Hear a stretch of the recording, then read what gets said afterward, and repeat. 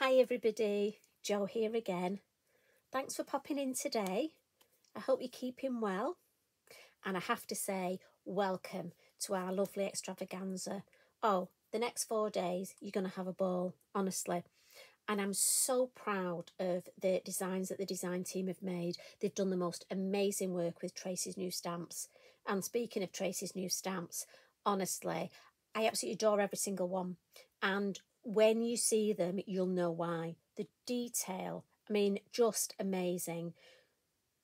The actual collection is called Winter Whispers and they're just fabulous. And I know a lot of you have been asking for winter stamps, for Christmas stamps. So it just shows you Tracy listens. And I mean, honestly, I couldn't decide which ones to start with. So I've gone for this design for our first little tutorial. And I just thought for me, I'm trying to show you, can you see the sparkle? You probably can't. You know, I do need a cameraman to come in and help me. Oh, we might have caught a little bit there. But we've got two beautiful new fairies called Eve and Starr. And we've got this lovely Christmas tree called Wild Pine. Now, I'm saying the names now because you know what I'm like. I will forget. I'll get so carried away with the stamping, I'll forget the names. It's the hardest bit for me when we get new stamps, is actually learning the names. Something to do with my head, but there we go. Anyway, so I'm going to plump up my cushion, get comfy in my chair, so I hope you do the same. And this is the design we're going to do, or something similar. You know what I'm like. So I'm going to put that where I can see it. And I'm going to start with a piece of my Multi-Fairies card. And this is the A5 size. And I love this size.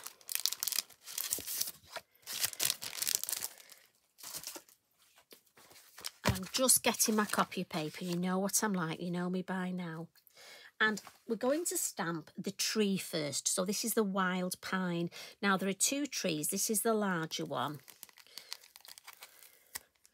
And I've noticed it's not quite straight on my acrylic block, so we'll pop it straight. And I'm going to ink up in the black, the Nocturne.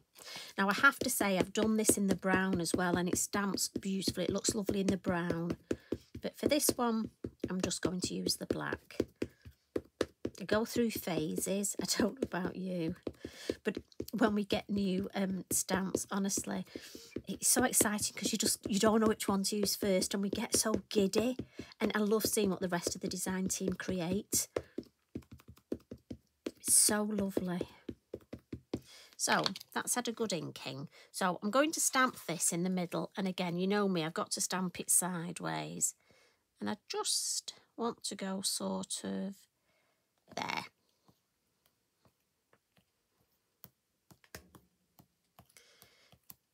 And again, the detail is amazing. So I'm just going to let that ink soak into the card and then lift it up. Beautiful. Look at that. Let me just bring it a bit closer. Honestly, I mean, you could do a whole design just with the tree, but I had to use these new fairies. Again, the detail, and I love the hats. And although, you know, we're thinking Christmas, these can be used all times of the year.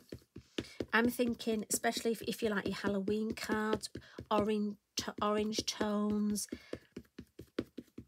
I mean, my head, honestly, there were so many ideas running through my head. I almost couldn't get my samples made quick enough. Right, so I'm going to use the black again, and I've just got a little bit on this. I'm just going to come in with my Inky Binky. And again, I'm going to turn my cards the sideways. And I'm just going to stamp her so her feet are sort of level-ish with the tree. So I'm going to go for that. Now, again, she's a lovely big fairy. And this is Starr with a double R, so I need to remember that. And again, because she's silhouette, I'm going to give that ink time to soak in, so I'm not going to lift her up too quickly.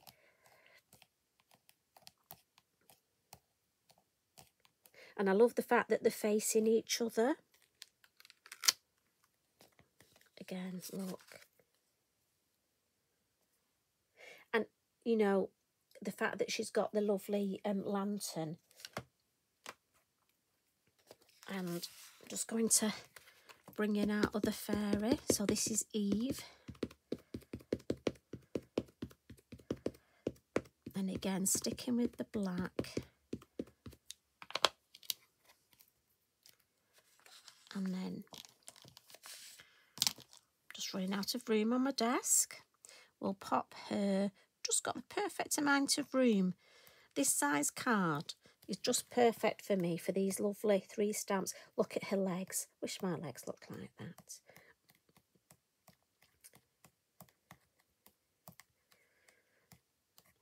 Eric is sat under my table and he's been out for a lovely long walk this morning. So if you hear snoring, it's Eric, bless him. So funny, I think he always decides to snore when I'm recording a video. Lift that up, there we go. Beautiful. Like I say, the detail, the attention. I mean, every last little, look at that little dot. And what I think is lovely is each of these 3 stamps would make a beautiful card on their own. But obviously I couldn't decide which one, so I had to use all 3. Now I'm just giving them a blot because VersaFine Clair is your slower drying ink and I don't want to smudge it. Now we've got the fabulous little, the mini fairy lantern look, and that just obviously it has to go with our lovely fairies. So for my Christmas tree here, we're having the alternative Christmas tree this year, so we're not having a star on the top. And obviously the fairies, neither of those 2 wanted to sit on the top, did they? So we're going to put a little lantern. And I'm just going to pop this one just hanging from the top there. And then we'll have another one. And again, I've just caught the edge of my stamp. Now, I have to say, Clever Emma Jo, she has done a fabulous sample where she's made fairy lights out of these lanterns. And I thought that was such a clever idea. Whereas mine are just going to be baubles on here. So we'll have another one there. And obviously the 2 fairies are coming to add more baubles to the tree. But do check out Emma Jo's. It's such a clever idea making them into fairy lights. I thought, oh, I might need to borrow that. We'll put one more there so that I've left room. Now, what I've done on a scrap piece of card, and I do this, I save all my scraps, look, and I've stamped a whole row and I colour them in and cut them out ready. And I have my little tin, so you know I have my tin of butterflies, but I also now have a tin of these in different colours. I've got some orange ones, some red ones, and now some blue ones. Again, that's just the way my head works. I mean, I often find with sort of things like my butterflies, my little pound stamps like this, if I'm stamping one to cut out, I might as well stamp a few. So that's our lovely scene stamped up. And for this, I wanted to keep to just sort of one colour tone. So I've gone for the blue atoll. And we're just going to add a little bit of sort of scenery. And I'm going to come in with my hill mask and just add a little bit of blue just to ground my whole design.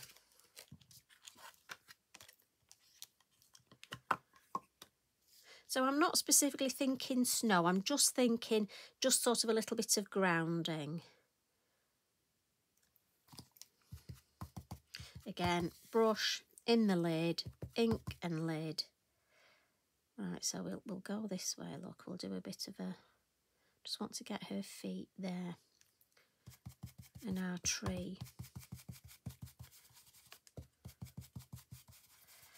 I say it's just a bit of colour at the bottom, and then I'm going to come this way to just catch, there we go, that'll just catch her toe there.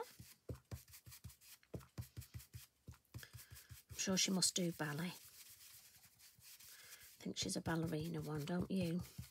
the way she's got that toe poised. There we go. And it just gives a little bit of grounding at the base. And then with my circle mask, and I'm going to turn, I just find it easier for me, you know me, turn it the other way around. And I'm going to see, oh yes, luckily I stamped those close enough, look, I can almost use it part as a moon, but part as a spotlight. So I'm going to start at the bottom. So my colour deeper at the bottom. And again, always on the mask first. And then move my thumb round. And then come to the top. When I've got less ink on, look. And then some lovely circular motions, because I don't want it very dark, look. I just want that nice smooth blending. So what I'll do now is just add a little bit round the edges. So we'll come in on this corner and down the side, just to take that sort of whiteness off the design. I'm just coming in with my copy paper. I don't want to put my hands on. Got some lovely white space and I'm really happy with my stamping. So you know what it's like, ladies and gents, the last thing you want to do is be really happy with something and then put a dirty mark on it. Because I know I'm not the only one who's done it. I know you've done it too. Right, a little bit more in this corner. And these brushes are fabulous for this. And I think the thing is, don't add too much ink on. Nice and gentle, just tickle it and you get that lovely colour. Now, I'm going to leave this ink because I'm going to come in with one of our mini snowflakes and just add some snowflakes in the background. And I'm going to use the same colour to keep it tone on tone. Just be aware, I better not hold that over there, had I, because I'll drop it. These are more of a foamy sort of ink pad, so don't press too hard on your stamp. Well, I find it best not to. Just be gently when you're inking up. Right, we'll bring this back and we'll just add a couple of snowflakes. So we'll add one there. And I love the fact it's tone on tone. And again, these are so delicate. Let's have one over here. And this side. And it's lovely to have sort of coming off the page. I always think it looks nice to have part of a snowflake. So we'll have part there. And then just up here. Maybe just catch the edge down here. Yes, I think that's enough. I don't want to do any more. I like that. So we'll pop that out of the way. And what we're going to do now is we're just going to add some colour. And for this, I'm very simply, so I'm not doing anything difficult today. Often I find when I get new stamps, you know, I like to sort of almost use designs that I've done before and techniques. So I'm going to come in with my watercolour pencils. Now, you know me, we do a bit of a cheats colouring here. Now, in this pack, we've got... Look, and yes, I'm afraid I do have to have them in order. A light blue, a mid blue, and a dark blue. I've got a purple that wants to play, but no, you're not playing today. And all I'm going to do is very simply do a bit of a cheats colouring here.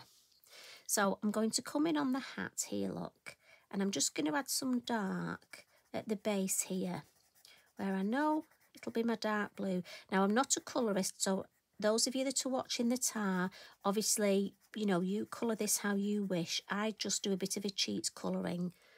So I'm then going to come in with my light just at the top here, where the moon is going to catch it. And then I'm just going to come in with my mid blue and almost blend that into the light and into the dark at the same time. So the wings, I'm going to do the same. So some dark down the edges here. And then my light blue will be at the base. And again, I'm not pressing on too hard. You don't need to be rough. And then my mid. And I keep them in my hands all the time. One of the reasons I do that is because then they don't roll off my table. Have you ever noticed pencils, why are they circular or even cylindrical? And they roll. Well, mine do anyway. Not only do they roll on Eric and make him jump, but I'm always worried about the lead breaking. Right, so some dark blue on the lantern, some light blue in the middle, and then my mid blue.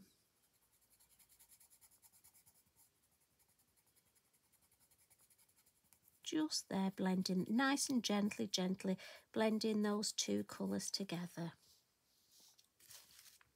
Now, these ones here, I've cut out already and I'm going to decoupage, but I'm just going to put a little bit of the mid blue around the edge so that just in case you can see a little bit underneath, in case my decoupaging's not sort of perfect. I always like to do a little bit of, you know, the odd time, I don't know about you, but I've actually coloured these in and forgotten that I've been decoupaging them. I get so carried away with my colouring in that I've coloured things in, and then I've realised that I'm decoupaging over the top. Please tell me you've done that as well. It's not just me. That would make me feel so much better.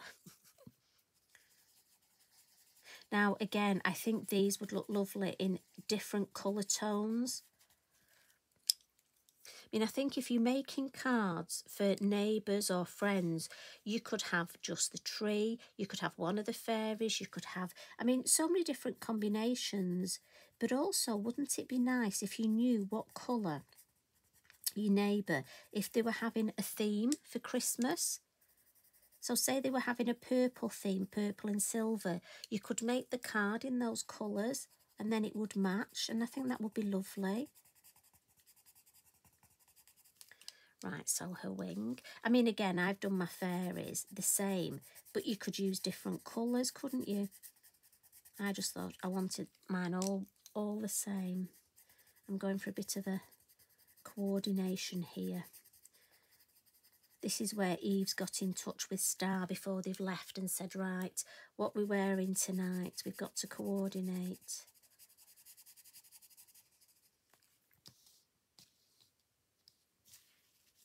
Lovely. Now, what I am going to do is just get my yellow and just add some colour to Starr's hair here.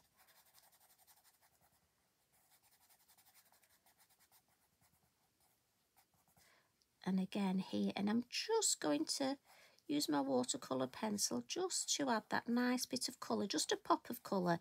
I don't want it to be too much, but I'm just going to add a bit on here and on these lovely wispy bits. And then on her beautiful, I think these are like tassels. We all like a good tassel, don't we? So we're going to cut. And I'm not going to add water to these bits. I'm just going to leave them with the pencil. Your gel pens would look lovely with this. I almost didn't want them too sparkly. I don't want them to distract from the rest of my design. So I'm just going to add a little bit of yellow on here. Again, like I say, we're girls that coordinate here.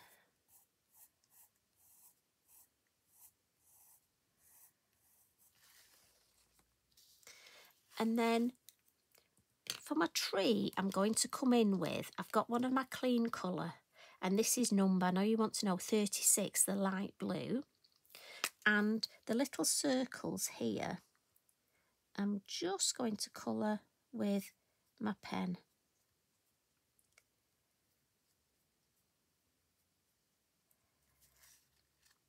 Now again, if you could, if you wanted, stamp a few card designs in one go and then maybe have an afternoon colouring in. That would be nice, wouldn't it? Could make yourself a nice brew and then just spend an afternoon just adding colour. So we've got a few of these lovely little circles here. Have I got them all? Oh, missed that one. So those of you that were telling me I've missed that one, thank you. And then with my metallic marker, the blue, I'm just going to come in and add some little dots. Again, where Tracy's drawn the dots, I'm just going to come in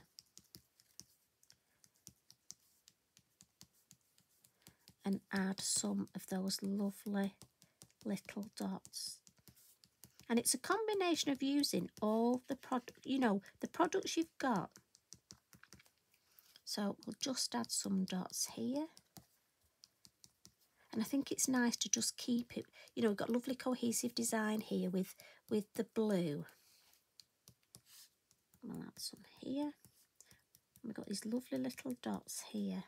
And again, on Starr here. I want to leave, I like some white, so I'm going to leave some white.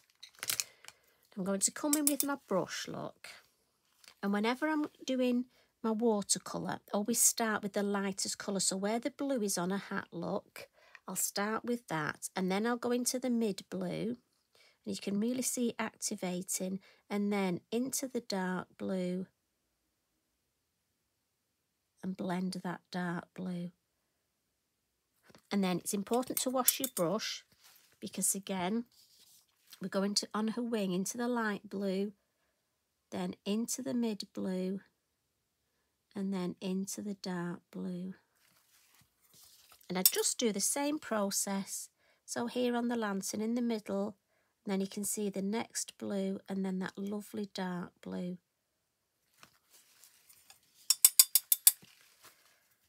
So light blue, mid, and then the dark.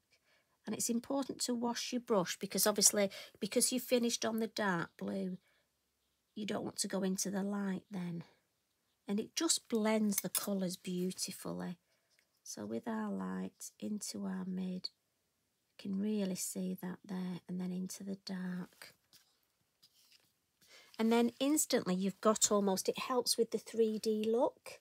But again, it's not taken, it's not taken a lot of anything, has it? Just been lovely.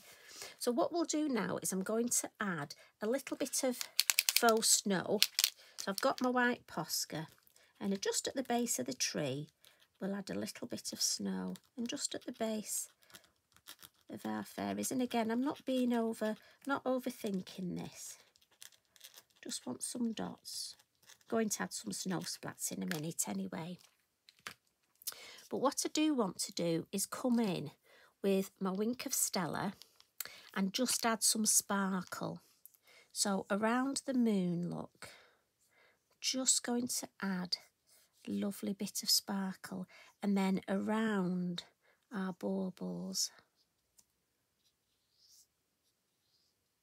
And then here, around the baubles.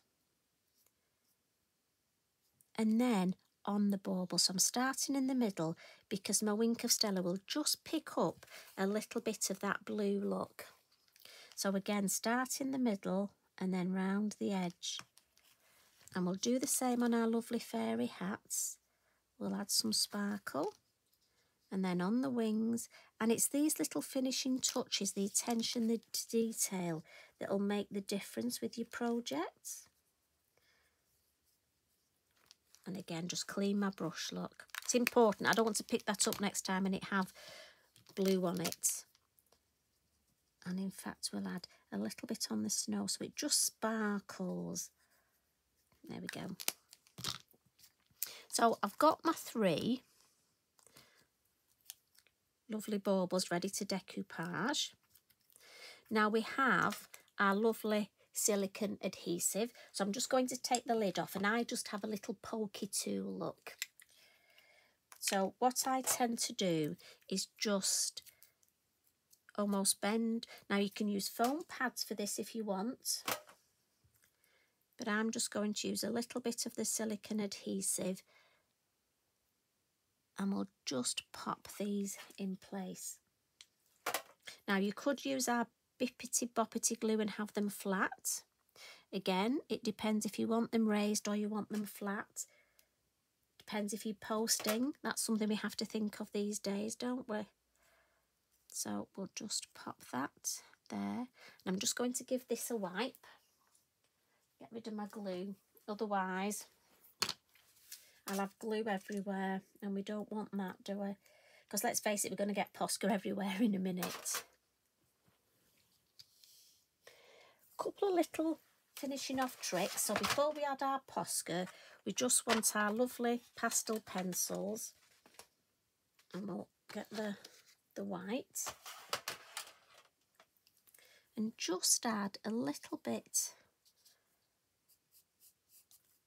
just a little bit of highlight. I don't want a lot, but just a little bit of shape. With it being pastel, I could say I need to add some shape to her legs, but like I say, I think she's got fabulous shaped legs. And because it's pastel, I'm just smudging it a little. It'll just help to fix it. I don't need to spray any fixative on this because I'm only using it a little bit. And I'm just going to give her a couple of little cheeks, look. There we go. I don't want to add any more. That's just enough. I don't want to overcook it. And that's, I don't know if you'll be able to see, pick the sparkle up. So we need some snow. So I'm going to add, I often get asked about the different Posca pens. So we have the 5M, which is the chunkier nib, and the 1M. Now, you can make splats out of both. The 5M, you tend to get bigger splats. I tend to have one of each, but just to show you, I'll give it a good shake. And a pump, and then we'll get some lovely snow splats. So this is the 1. And I just want to put some over my lanterns, look. I want to try and avoid even Star's faces. But we put some at the feet. There you go, you've got some snow at your feet, girls. And on your lantern there. But we'll just avoid your face. Now you could mask the faces, cover them up, but as long as you're careful with your pen, tell it to behave, you'll get the snow exactly where you want it. There we go. So that was the 1 I was using. And there we've got some lovely snow, look. And some lovely sparkle. And our girls there are going to decorate that tree ready for Christmas. So I'm just going to wipe that up because obviously we've got snow everywhere. And if I bring in the finished one, so when it's matted and laid up, that's what we get. And then that's the one that we've just created. So I hope you enjoyed that. And I have left spaces, look, ready for them to hang the lanterns on. So thank you very much for popping in today. And enjoy the rest of the extravaganza. Do watch all the lovely tutorials, won't you? And have fun. And I can't wait to see you. I'll see you again tomorrow. Have a nice evening. Take care. Love and hugs from me. Bye for now.